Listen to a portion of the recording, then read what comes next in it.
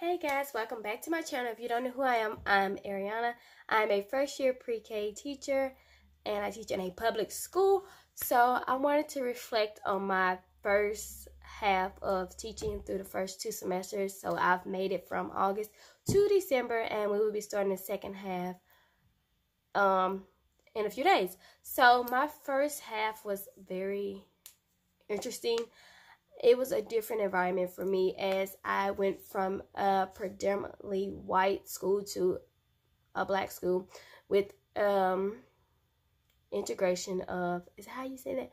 With Spanish speaking students. So I've never worked with Spanish speaking students in my life. So it was like a culture shock for me adjusting to working with students who spoke little to no English. So I did have one student who spoke English and Spanish. So at first, she didn't want to help me translate, but when we built a relationship, she was more willing to help me translate with my 3 students who didn't speak English. Then I had one student who spoke a tidbit of English, and that student would just freak out on me at any given moment because even though that student spoke English, every time we did like the routine the first 2-3 days, I was like, okay, class, we're going to lunch. So everybody would line up, and then this student would just start crying because they were confused about what was going on. Even though they did speak a little bit of English, it was still new to them. So that student would cry, and it would set off that student's cousin,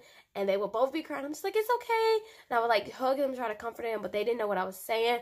And then I would try to get the other students to come over who spoke English to like comfort them. And she was like, don't know you. I don't speak Spanish. That's what that student told me. I do not speak Spanish. So, and I don't like to use that student as much now. I'm learning Spanish, so next year I will be able to better communicate with my students and my parents because I hate waiting on a translator to come because it takes forever for them to get there. So, I am learning Spanish to better myself so I will be able to speak Spanish next year. So, I know about this much Spanish and I can read notes from parents and I can write notes to parents. So, there's where I'm at with my Spanish speaking. But that was new to me. Now all my students have moved along great. And I think it was better that I didn't know Spanish. They were forced to learn English.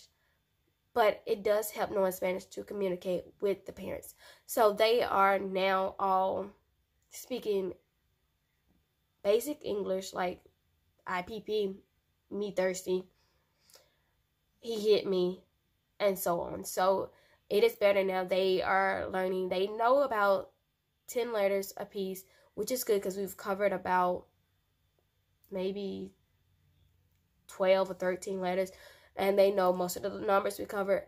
Letter sounds is different with them, so it's harder to get them to remember letter sounds, but I'm not worried about it because they will pick it up in kindergarten. So pre-K, we're just introducing it to them, giving them a foundation.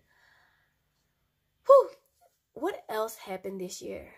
We went on our first field trip, and oh my goodness, the entire time I was freaking out in the back of my mind. I didn't want to lose anybody. We went to a museum. Everybody had partners, and I was like, please do not let your partner hands go. And then we went to see dinosaurs, so they would get excited. They would lose their partner. They were here, and I'm trying to keep up with everybody. So I did not enjoy my time at the field trip, and it was like towards the end that I sort of kind of relaxed. We was on the bus. That's when I relaxed. When everybody was on the bus sleeping, I relaxed then. Other than that, my guard was on high. People were kidnapping kids. I'm out here with all these kids. But I'm glad I had maybe 4 to 5 parent volunteers to come along.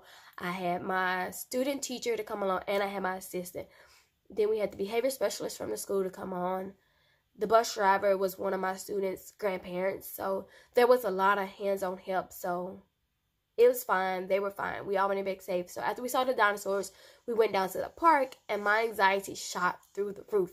It is a park, but it was gated in, so everybody made it back safely. But there were other students on the playground. So, woo! And then while we were there, a student got loose from, they had some mental students in the building, and one got loose. I don't mean to say it like that, but he had a breakdown from all the people and all the things around him and just took off running and screaming through the through the museum, down to the museum, and this student was running back and forth screaming. And then the behavior specialist from the school walked us and she's like, keep your kids close. There's a student on the loose. And that's how she said it to me. So I'm like, oh my goodness, they're going to get. I'm just freaking out because I take everything 10 times worse than it's supposed to be. So I'm like, okay, kids, stay together. And I just gathered all my kids and just took them to the other side of the museum. And it was fine. They calmed the student down, took him outside, and it was fine. And it was just a new experience for everybody. And my kids are just like, they didn't know what was going on. I'm freaking out. And they're fine. They're like, Miss Brown, look, it's a big fish. And they were right. It was a big fish. So we just looked at the big fishes. What else happened this year? My students started tested at the beginning of the year just to see where they were. And my person was like, it's fine. And it's not a reflection of what you're teaching. It's like just a baseline to see where you were. Because we took the test like 2-3 weeks after we've been in school. Then we took it again and my scores improved like a lot. So I'm like, I am teaching them something. They're picking up something. So I'm ready to see where their scores are after we come back from Christmas, which will probably drop a bit because we haven't been in school for 2 weeks. And then 3 weeks back in school, we're going to take another test. But other than that, testing pre-K students is stressful. You teach them how to use the mouse. You have to keep your headphones on. You have to listen to what the lady's saying. What did she say? Like, I can't help you. Like, it is a lot. But now they're taking a computer class. They learn how to work a mouse. So they rock the test better the second time. They're going to do even better the third and the fourth time. And it is good to have a principal that is very supportive of, like, everything. And able to, like, anytime you need to talk, you can go to her office and talk, like, at that moment. If she's on campus. But, yes. And she asked me maybe 2-3 months ago, like, how was I feeling? Like, where was I at? And I was probably, like, at a 5 or a 6. And she's like, if you ever get to a 7, like, come back and talk to me. But I was just always stressing, like, there's not enough time in a day to get absolutely everything done. And I've learned you're never going to get everything done that's on your lesson plan the way it's supposed to go because life happens. Pre-Kers are, like, you cannot base anything on a 4-year-old because it's never going to go the way you plan it to go. Like, I got all excited for all these new centers that I have to put out. And I know it's not going to go the way I want it to go.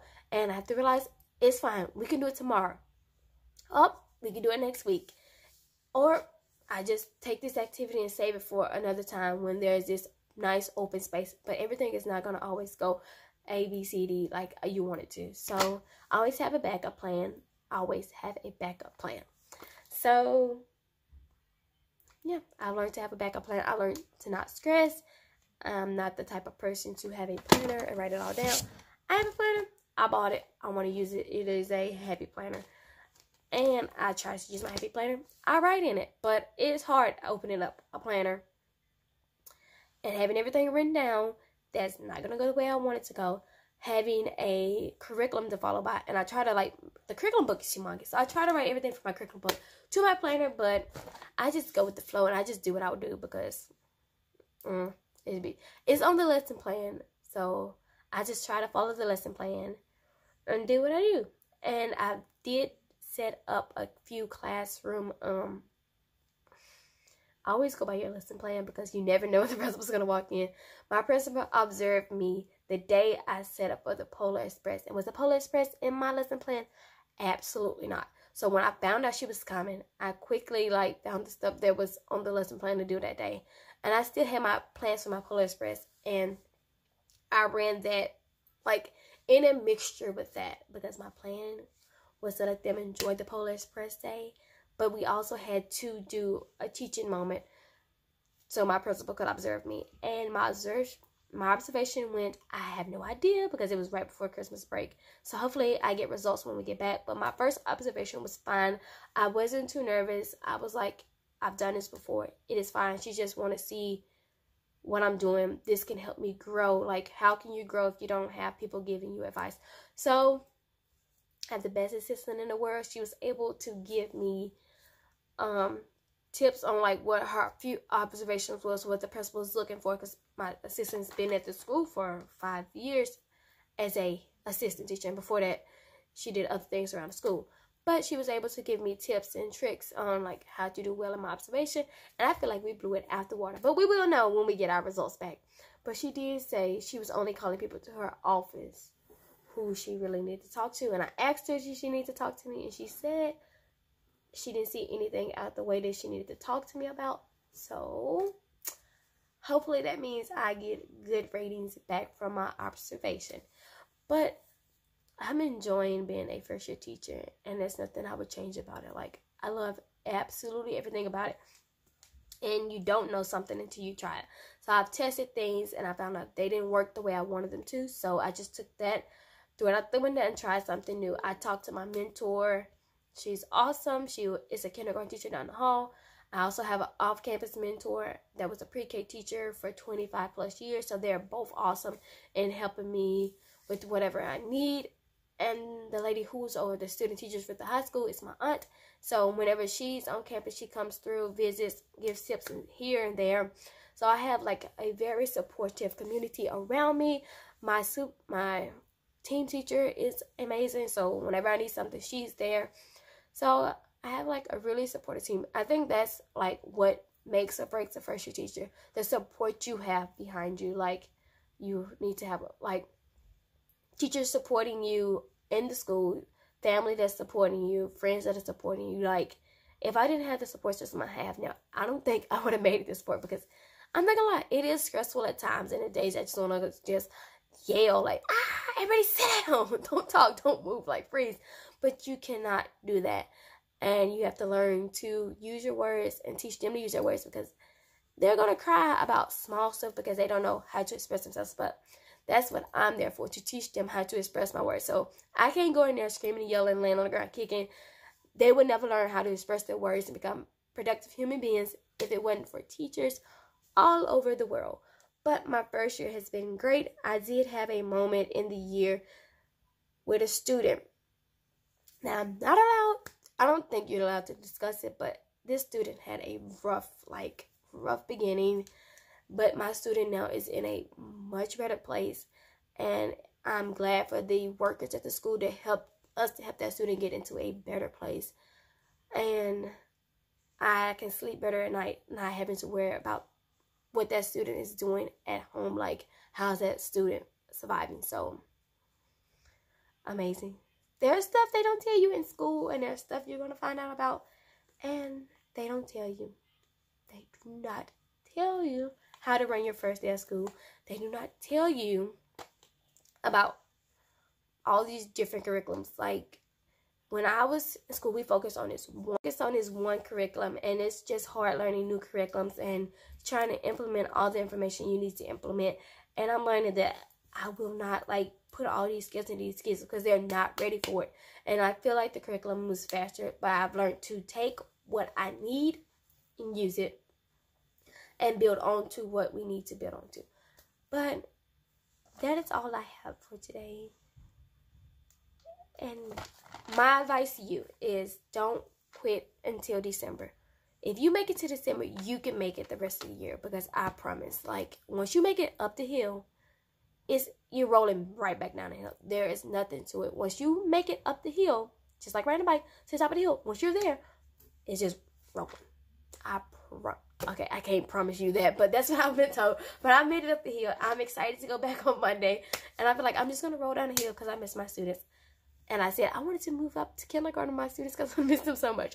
But I love pre-K too much. Even though I do want to teach kindergarten eventually, I will not be moving up to kindergarten next year unless my principal will be like, you're going to kindergarten.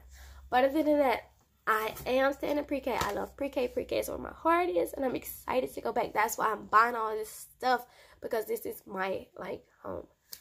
But that is all I have for you guys today. Thank you so much for watching. If you're new, hit the subscribe button. Hopefully there'll be new videos coming out soon.